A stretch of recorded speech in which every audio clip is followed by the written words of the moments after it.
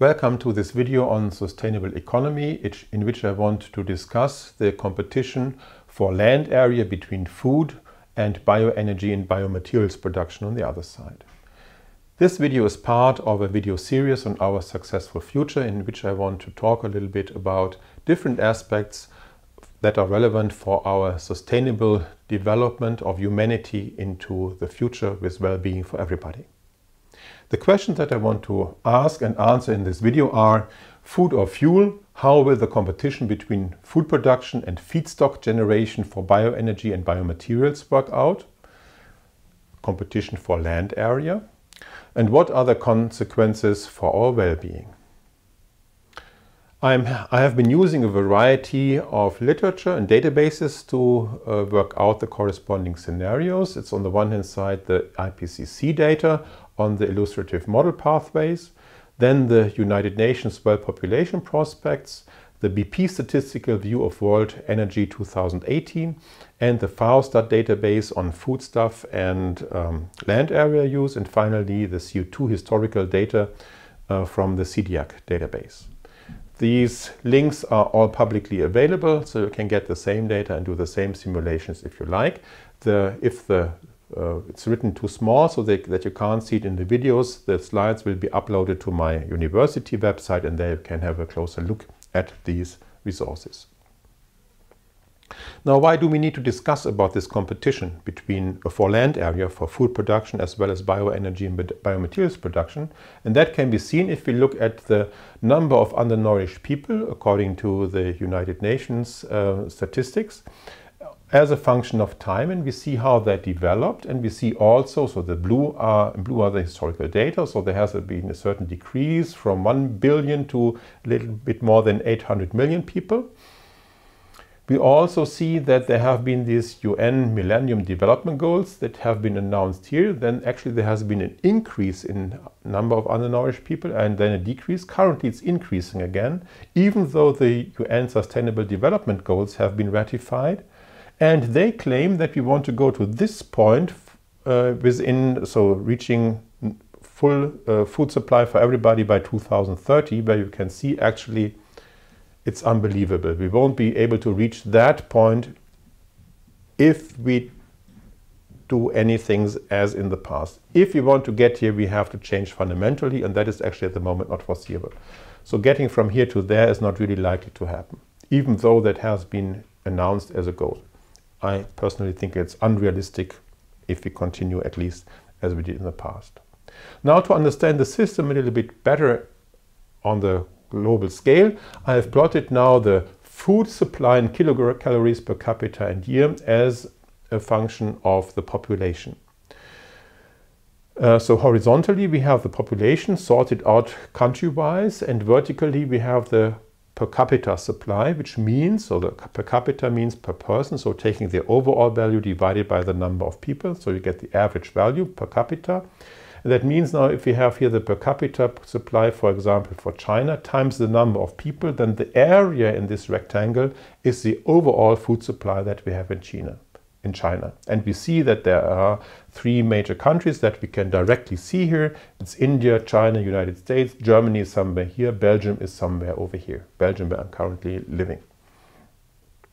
This diagram includes also two additional lines, namely in red the fraction of undernourished people and in blue the fraction of obese people. And you see actually that as the per capita calorie supply increases from right to left, and the countries are sorted such that it increases from right to left, we see that the number of, or the fraction of obese people is highest if the calorie supply is high, and we see that the number of undernourished or fraction of undernourished people is increasing towards the lower end, so the lower amount of caloric food supply is available in the countries, the higher is the degree of undernourishment. And here we have to see that this is now the global average, around 2,800 kilocalories per capita and day. And actually, if we want to avoid undernourishment, if you want to feed everybody properly, then we have to shift these values up to some higher values. And if you want to decrease obesity in these countries here, we have to decrease that maximum value a little bit, so that we will possibly wind up in the end somewhere around 3,000 kilocalories per capita and day for everybody, also taking into account that we decrease the waste or the losses of foodstuff on the one hand side, and that we reach a better distribution globally speaking. So I think that around 3,000 kilocalories is a good estimate for full complete nourishment, for also suitable for nourishment for everybody, taking these other effects a little bit into account. That's one end. That's the food stuff. On the other end, we have also to discuss bioenergy and biomaterials, and this is, I try to explain it with this diagram. We see the contributions of the three fossil resources that we are using: crude oil, natural gas, and coal. And 4% of this feedstock is actually used as feedstock for the petrochemicals production. And that is that fraction that we presumably need to substitute with biomaterials, so bio-based materials. Another option is to use the CO2 from the atmosphere, activate that or collect that, activate that, and do chemistry with that. It's possible in principle, even though it has not yet been shown on the larger scale that that is really feasible. Also, one has to say that some of the primary energy that we are using has to be used presumably also as some, or the energy is currently used as a liquid, and we will also have to use it as a liquid in the future. For example, if you want to fly an airplane, you need kerosene, and we currently don't have any other technology available than using liquid fuels for that. And they also would need to be produced from biomass or from the CO2. So on top of this 4%, we need at least 2.5% of that. I didn't plot that here, but there's 2.5% which is currently used as plane fuel. On the other hand side, also some chemical processes need to be run with fuels because they require a so-called reducing atmosphere. Also for steel production, we need carbon. So we have to get that carbon from somewhere, from bioenergy or from CO2. And in this video, I would especially like to focus on this bioenergy or biocarbon that you want to use. The balances that are set up and solved are always on the global scale. So this is the system that I'm regarding. I take always global averages and global numbers for everything. And in order to build up the scenarios, I make certain assumptions, and they are collected here. I continue the trends from the past more or less linearly into the future. Sometimes I add a quadratic term in order to account for certain effects. We will see that in just a moment. I account for a slow increase of per capita kilocalorie supply, as just discussed, so that everybody can be fully nourished. Increase the agricultural productivity linearly as projected from the past. Also intensify the animal production. I will show a slide on that as well. And I assume that 10% of the primary energy will be bio-based in the future. So the 2.5% for the airplanes, another some percent for the chemical industry, where they will use that energetically and materially, steel industry and all these things. And I assume that that is 10%. But it will always be explicitly visible. So if you should have a different opinion, you are simply able to scale that to your own opinion, that fraction that is required for the substitution of primary energy. Now let's look at the individual things that are considered. First of all, we start out with the world population, which is driving everything. And as discussed in the corresponding video on world population, there is on the one hand side the high variant and the medium variant, which are published by the United Nations Statistics Department. Reference is given here. And I work out in the video on world population that this may be the probable range with which the population will develop. And actually this very high variant is quite likely to occur. So we need to take that into account and consider that as being one of the likely cases.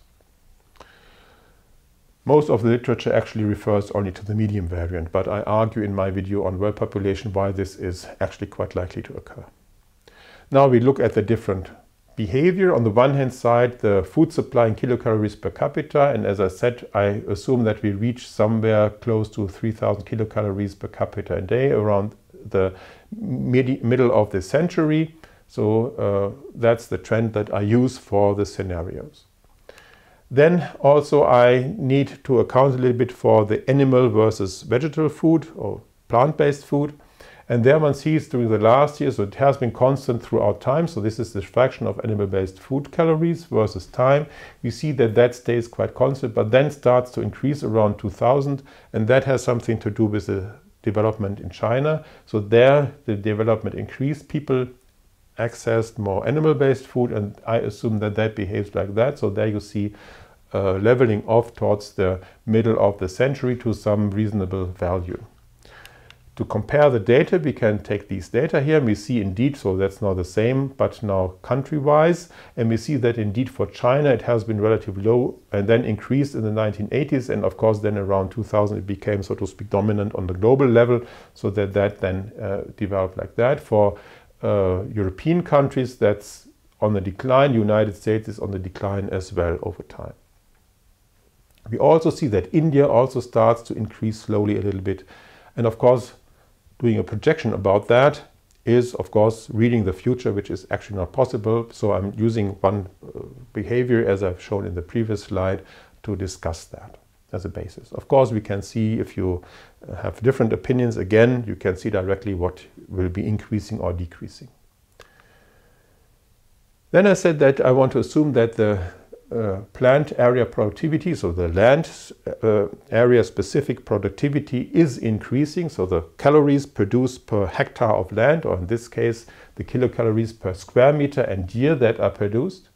And I evaluated that on the one hand side for the 7 major crops we are using for foodstuff, for our nutrition, as well as feed for the animals. These are these values that these plants that I have, crops that I have used.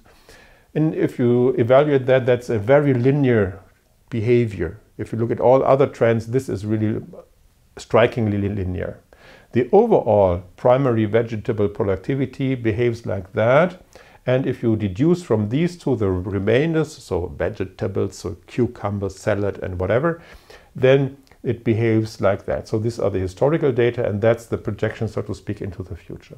Actually, I try to separate these two behaviors and account for them individually, but it turns out that that doesn't really work out. So what I'm using is actually this red dashed curve here for the overall vegetable primary productivity, so the primary products. Primary products in this context means that those things that are really collected on the land area, for example, oil crops, which are then converted into plant-based oil, which is then finally becoming the foodstuff. So I'm using here this first plant that is collected from the land area, and that productivity is accounted for here, and that increases over time with this linear function. Of course, assuming that that will be continually increasing at that rate is a challenge in demand. It asks for continual increase in land area specific productivity in agriculture. If that should sometime not work out like that, we have a problem. But I assume that it's behaving like that. Second aspect, of course, with respect to foodstuff is this animal part. And there I plot now two parameters which are derived. On the one hand side, the land area that I need per animal-based product calories, so it's the square meter per calories, where the square meters are the pastures, mainly also meadows. It's not distinguished in the statistics of the pastures, more or less per animal-based calories. So how much calorie-specific or animal-specific land area do I use? And then the feed stuff versus the animal-based food stuff that I produce. So it's calories per calories, and that's all food stuff, so all products that are used here. And there one sees actually the world development in this colorful line, colored relating to different times. So that's the proceeding in time. And we see that in the recent years it developed like that, and I simply continue that trend also into the future. Currently we are using roughly 2 kilocalories of feed per kilocalorie of animal-based food product. Usually very high values are announced or discussed in the literature, 5 or 10, but that's actually only with respect to meat. But a large fraction of the animal-based products are milk and egg, or milk products and egg, and they contribute a large fraction. If you take that into account, the global value, so to speak, then you wind up with 2 kilocalories of feed per kilocalorie of animal-based foodstuff. For the land area, you see the world is here, Brazil is here, Argentina is here, Europe and Germany are much lower. Germany is extreme. I assume that that is too extreme because we have sustainability issues with the very intense animal production. So what I assume that is towards the end of the century, we will be reaching roughly EU level of land area specific intensity globally. So Argentina, Brazil have to come down to this level by the end of the century. If that is manageable, I don't know. If it's not reached, then of course animal-based food will presumably increase in price, but that's the scenario that I'm using. So it's simply again continuing the trend from the past. To put that into a little bit larger relation, why is the world here if big countries are somewhere over here? And that can be understood if we take the same diagram, more or less, the same plot, but now this in red is the previous diagram. That is the scale that in previous diagram. And you now see that there are other countries, the size of the dots again relating to the amount produced, which are producing large amounts of animal-based foodstuff and which are much higher with their land area that is used, and also a little bit higher with respect to the kilocalories feed that are used per kilocalorie animal-based foodstuff produced. So this puts this previous diagram into more perspective. So there are countries somewhere over here that shift everything a little bit to the higher values at the moment, as compared to Europe and Germany, for example. So now we get an overview over those things that are used in order to get some idea how the things may develop into the future. Now let's look at the results. This is one of the results. It plots the land area in million square kilometers per time. Historically, these are to the left of this white line, these are the historical data for arable land, meadows and pasture and forests. Of course, there is more land area available, that on which we are living, cities, streets, industries. And then there are deserts or permafrost regions that's coming on top of that. So there are many more million square kilometers that are available, but this is that area that is in principle accessible to produce some biomass on that, which then can be used. At the moment, at least. So that's what's available at the moment. And you see actually the overall trend is a little downward. So we are expanding our other regions, mainly where we are living, so to speak, streets and so on. So that's increasing. So that's why the overall area is decreasing. But that trend is not dramatic, so it's not of major importance. For the future, I have now attributed the different land area to the different uses. So it's plant-based food, this is biofuels, combustion, also for chemical industry. I mentioned that previously for reducing atmosphere. So this is for combustion, biomass for combustion, biofuels, biogas, whatever. Biomaterials, assuming a certain quantity of biomaterials that we need per capita corresponding to today's consumption. This is for the feed, and this is for the pastures that we need for the animal production, animal products production. Okay, and this is with the high population variant and the challenging energy scenario. These both are discussed in more detail in the corresponding videos on the energy, sustainable energy transition and on world population. The climate goals of 1.5 degrees centigrade will be reached with this scenario. But what we see actually is, if you follow this line, this white line, which distinguishes the future development, the distinction between forest and pasture. So if we take this line, so to speak, continue that in the future, then we see actually that we need to extend the agriculturally used land area into the forest if we want to feed everybody, as discussed before, with a high fraction of animal-based food, and of course also have these energy scenarios with the high population variant. So if we do that, we are forced to cut down forests and convert them somehow in agriculturally used land in order to develop sustainably and well-being for everybody. One can discuss things back and forth. Of course, we cannot use these forests also for biomaterials and biofuels production, but actually the carbon stored in that forest is less than in the forest that we currently have, which means actually cutting down forests and even using that economically is negative for the climate. So we want to avoid that. Also, we realize that we are pushing, so to speak, the limits. We are always operating at that limit and even crossing that limit, which means we are pushing the agriculture productivity also always to its limits, as I have discussed before. It's always pushing the limits to the very extreme. This is the same diagram, but I want to have this way of representing it for the following slides. And this is now the same land areas, but now per capita. So now I divide by the number of people, and we are currently using somewhere of the order of 7,000 square meters of arable land and meadows and pastures. So that's the area on which we currently produce our foodstuff. 7,000 square meters for everybody of us. 7,000 square meters, roughly corresponding to one international soccer field. The rest is the same as before, the contributions, and we again, of course, here see that we have to cut into the forests.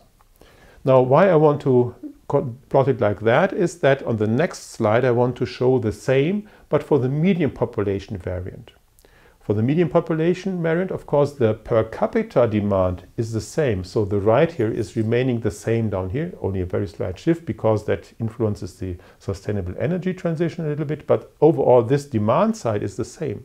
But the supply side is increasing because with the median population variant, we have fewer people, which means per person, there's more land area available. And so the available land areas, they will increase. The demand will stay the same. Now I switch forward, and you see this is more or less the same. Switch back again. So these lines are more or less the same, only the supply side is increasing. There's a slight shift, as I said, also somewhere around here, because we are with the median population variant reaching a slightly different climate goal a little bit earlier, and that shifts the curves a tiny little bit sideways, but that is a minor shift.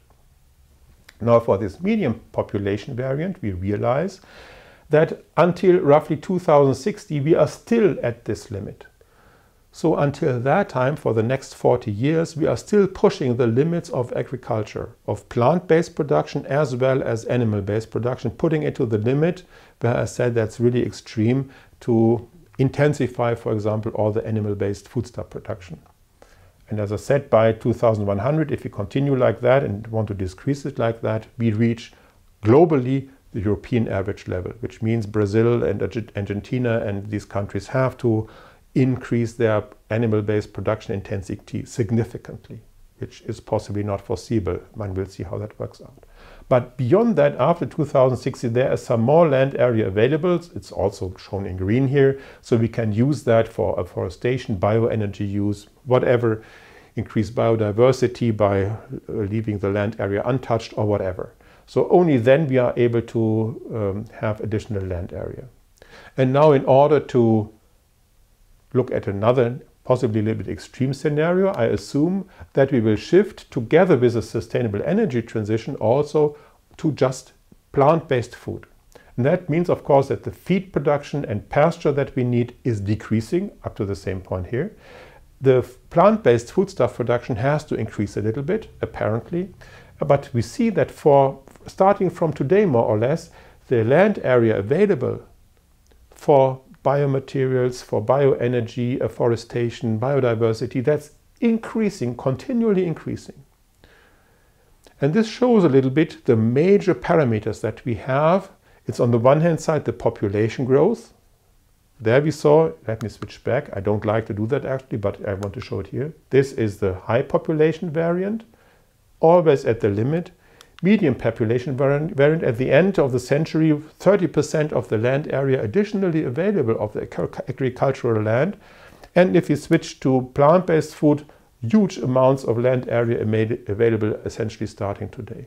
And there we see that these are the major drivers. And this also puts into a little bit relation the assumptions that I made. Because if you assume that for the bioenergy, for example, instead of the 10%, we have only 7.5%. It's a change like that. You will hardly see that. If for the biomaterials you think, well, we need a little bit less, we can save a bit, that will change that a little bit. Compared to these changes of the major drivers, that's marginal. So I think that the simplified scenario construction leads to a very direct visibility of the major drivers. And the major drivers are apparently the population, how that will grow, as well as the way in which we produce our food. concerning the food, I need to mention two things. On the one hand side, I want to show why that is so, why it is actually so inefficient. And that can be seen on the one hand side with respect to land area. This is the arable land which we use to produce plant-based foodstuff and feed. This is the large fraction of land area that we use for pasture and meadows. Also for the primary production, so the first plant-based stuff that we generate, this is for the feed and this is for the plant-based foods, and both of these things are built on this bit produced on this little bit of land area. And then from this large fraction of feed, we only produce that little fraction of our final food calories that we are using. So we are using additionally this big part of the land area, this part additionally, so to speak, from that land area for the feed production to get this small fraction of animal-based calories. And that's, of course, totally inefficient. So we see that we have a very inefficient system to produce animal-based foodstuff. That's one thing. Secondly, of course, there are directly some complaints. How can we change to plant-based food? The first thing it's usually said is, well, how about the proteins? And there we have to see actually that in the past, again, the protein supply is shown here per capita again, capita and day. In gray or shaded here is the recommended range by the World Health Organization. So that's somewhere the range that is required. And we see the largest fraction is actually of the proteins is plant-based, and only a smaller fraction is animal-based. And if we now substitute the animal-based foodstuff by plant-based food instead, that we have to consume instead, so say seitan, tofu or whatever, there are many options. I'm vegan, so I know that there are many options. We will be able to cover that range quite well actually and supply enough protein for everybody also on a plant-based level, directly without any problem actually. So that shows that plant-based food is quite beneficial for undernourishment of everybody because we have more land area available. We can produce more to feed everybody. And we see also that bioenergy and all these things, biodiversity, are directly reachable. All the goals are reachable without any problem. Now the question is, of course, are there workarounds? Can we nevertheless stay as we are, reproduce as we do, and still add animal-based food and nevertheless make it? And there are two things I want to discuss, only two options more or less. I want to ask for workarounds. One is to use genetically modified plants. And I want to show this for the GM maize for the United States, because as you can see, the fraction of crop area for GM maize in the United States has been increasing from 1996 to roughly 2010 to almost 100%, well, around 90%. In the last 10 years, it stayed more or less constant, somewhere between 80 and 90-something%. And the resistances have been introduced into that, so that's now insect and herbicide resistance. So actually you would expect that the production is more stable, more constant, less affected by climate, for example, and insects. So it's more a stable result. And also, of course, it's easier to reach higher productivities. That's what you would expect. And if you look at that, actually, you see, compare that to Germany, red United States, blue in Germany, where there is no GM maize available. And you see, actually, if you follow the past and the future, the trend is the same for both. In the past, of course, that's for sure, but also into the future. Actually, you see the variations, so the fluctuations, the influences by detrimental effects is more or less the same, even, well, this is a little bit exceptional for the United States, possibly, but you see that the fluctuations as well as the trend are the same, especially in these last 10 years, where you have almost 100% GM maize in the United States. So there is no benefit from GM food with respect to the overall productivity, at least with those effects that have been introduced into the plants in the past. Possibly they can be different in the future, but from the past we don't see any benefit of this GM food. Second thing I want to look at, which is also sometimes discussed in, well, not really literature, but in some publications, it's the CO2 variations that occur and the CO2 uptake by the plants. The question is actually, can't we increase the CO2, the plant-based productivity by having lots of CO2 in the atmosphere? And the question is, can we answer that question if that makes sense or not? And we can have a look, because if we see here that we see actually there's a yearly fluctuation, an annual fluctuation of the CO2 in the atmosphere. The reason for that is actually that in the northern hemisphere, which is driving, there's more land area, we have the plants which in summer build up, they grow in the spring, the weeds for example, and the trees, they build up their leaves. In autumn, everything decays, so to speak, and the CO2 is released into the atmosphere. Since the northern hemisphere is driving, that is pushing, so to speak, the CO2 concentration up and down. In next spring, it's taken up again. In the winter, it's released again. And of course, the magnitude of that shows a little bit about the, how should I say, the efficiency or the amount of CO2 recovered by all the plants that we have, the weeds and the trees and everything. So if we evaluate that difference between maximum and minimum in 1 year, we get an idea about the productivity of biomass. And of course, we can attribute that also to the CO2 concentration and see what we get.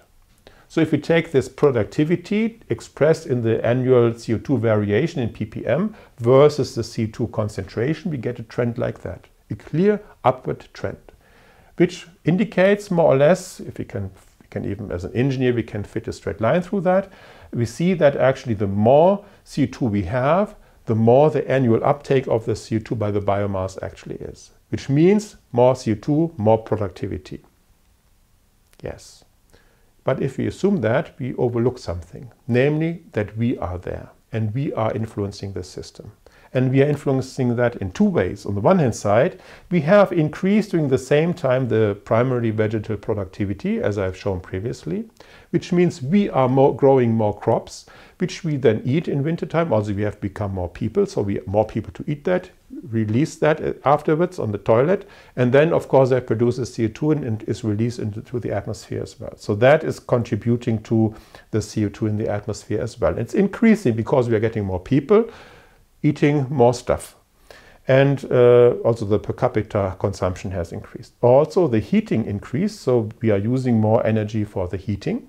This is only the fraction for the heating. And of course we are heating in winter. We are releasing the energy for the room heating, preferentially in the winter, to a lesser degree in summer. That also leads to a certain fluctuation that adds to the fluctuation that we see in the atmosphere. And if you add these two, you see that slope is not exactly that, but of a similar order of magnitude. So this slope that we see in this annual fluctuation in the CO2 in the atmosphere can be well attributed to anthropogenic effects that we create by increased vegetal productivity and fossil heating. So unfortunately, there is no benefit by having more CO2 in the atmosphere. It's not foreseeable that that occurs. And actually, there are studies on that. Some show that actually the productivity only increasing the CO2 may increase slightly. But they also show that especially for so-called, well, for C4 plants, it doesn't have an effect. But for C3 plants, for the experts, it's counteracted by some effects, because then the the sugar producing steps are a little bit slowed down possibly. So there are effects that compensate, so to speak, with the vegetal productivity if the CO2 concentration increases. On the other hand side, it's argued that, of course, as the CO2 concentration increases, climate situation gets worse, gets hotter, and that also decreases the productivity. And you have to see the combined effect, and then again, the overall productivity of the plant is possibly not increasing.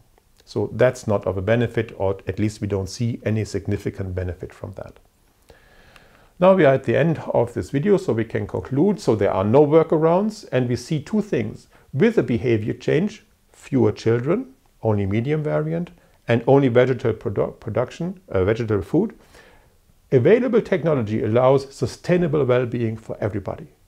Full nutrition for everybody, biodiversity, everything is possible. Without behavior change, high population variant, and large fraction of animal-based food, the technologies are continually pushed to their limits, or alternatively, there are more people undernourished, or we have to cut down forests, which is detrimental to the climate. Which means, in turn, if you compare that, actually the change in behavior is essential. It's not a question of technology. It's a question of behavior. If you see this comparison, it's just behavior, which is important. Technology will not get the push a sufficient push or a sufficient effect in order to overcome all our negative behavioral things.